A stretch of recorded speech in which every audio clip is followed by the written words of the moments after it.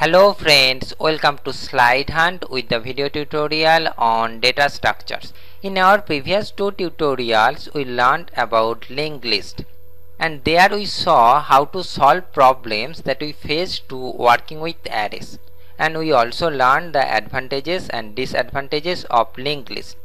Now in this tutorial, we will learn how to implement linked list using C programming.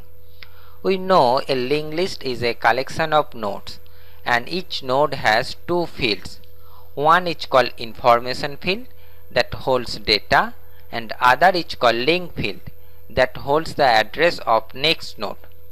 So here we declare node as a data type which will have two parts, one to store data and another to store address.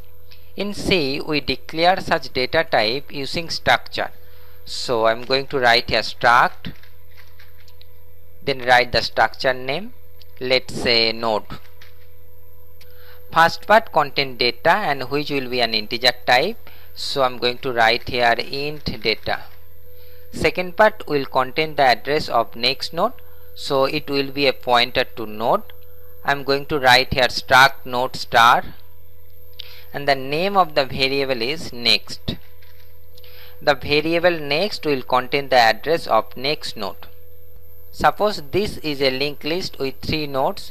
The only information that we know is the address of the first node or head node. The address of the first node is stored to another variable, let's say start, and the type of the variable is pointer to node. This is the only information that we keep to access the linked list. Each of the node has two fields. The type of the first field is integer and second field is pointer to node or node star. So we declare the start variable as struct node star start. Initially when the list is empty, something like this means there is no node in the list. The pointer start should point nothing, so we initialize it as null. Okay, let's back to the coding. Here I am going to initialize the start pointer to null, struct node start equal to null. Next we will insert the node in the list, but before inserting a node we need to create a node. Here I am going to declare two pointer variable of type node, struct node star new node and star current. Creating a node means allocate some memory space to store a node. In C we use malloc function to reserve memory space dynamically. So I'm going to write here malloc, and inside the parentheses we need to specify the size of bytes that we want. Here we want some byte to store a node. So I'm going to write here size of struct node. And we need to collect this to a variable, that is new node equal to this.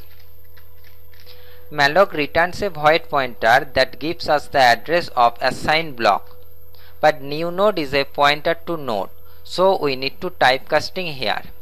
Typecasting is nothing but force the compiler to explicitly convert the value of an expression to a particular data type.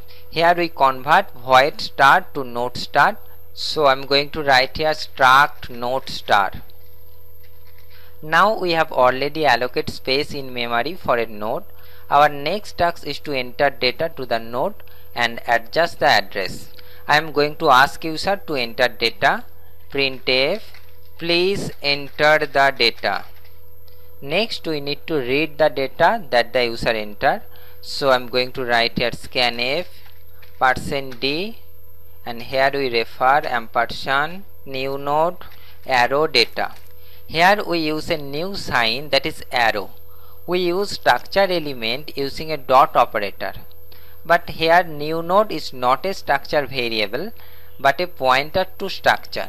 In C, to refer structure element using a pointer to structure, we need to use arrow operator. Arrow operator is actually combination of two operators, one hyphen and one angular bracket. Next we assign null to the address field of newly created node. So I'm going to write here new node arrow next equal to null. So node is created. Our next task is to adjust the address. Let's see how to do it. Suppose this is a node that we have created and the address of this node is 150. Now we adjust the address between start variable and newly created node. So what we do here? Here first we check start variable is equal to null or not. So I'm going to write here if start equal to null. If it's so, we give the address of new node to start, that is start equal to new node. So now start contain 150. The next thing that we do, we copy the new node to the variable current, that is current equal to new node. So now this is the current node. The next thing is if the start variable is not null, then what happen? Suppose here we want to insert another node and the address of this node is 100. So first it check this condition, if start equal to null. No, it is false. Then it will execute the else block. Now see the picture. This is the current node and this is the new node. We give here the address of new node, that is current of next equal to new node. So now this part contain 100. After inserting the node, new node will be the current node, that is current equal to new node, and the insertion is completed. I am going to copy this code and paste here.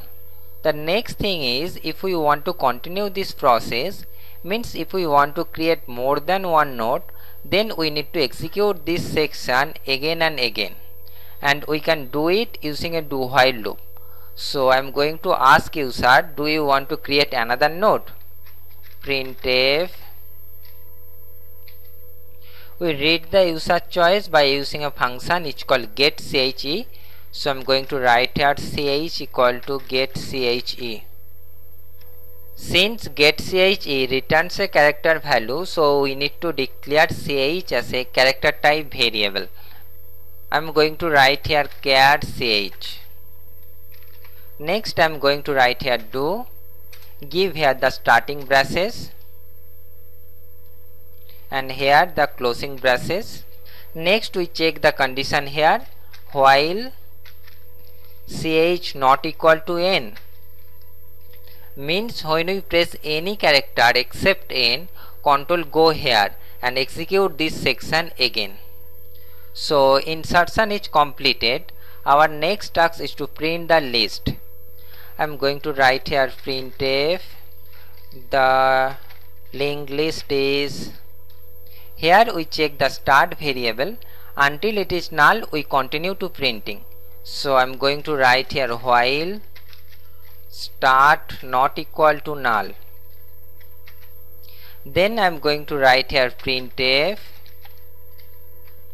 %d arrow, and here we refer start arrow data. Next we initialize start equal to start next. At the end we print null to indicate the end of the list. So I am going to write here printf null. Let's check the output, compile and run. As you can see here, it asks for the data. I am going to enter 12. Then it asks you, do you want to create another node? I am going to press yes. Please enter the data. I am going to enter 46. Do you want to create another node? Yes. I am going to enter 35. Again yes. I am going to enter 50. Do you want to create another node? No. And the linked list is 12, 46, 35, 50 and then null. See here, every time we insert a node in the list, it is inserted at the end of the list. First we insert 12, then we insert 46. 46 is inserted after 12. Then we insert 35. 35 is inserted after 46, and this process is continue. That's it. Hope you understand. If you like this video, please share it with your friends. Next tutorial we discuss how to insert a node at the beginning of the list. Thanks for watching. To watch more videos, please subscribe this channel SlideHunt. You can like my Facebook page at www.facebook.com/SlideHunt, and you can follow me on Google Plus at www.google.com/+SlideHunt.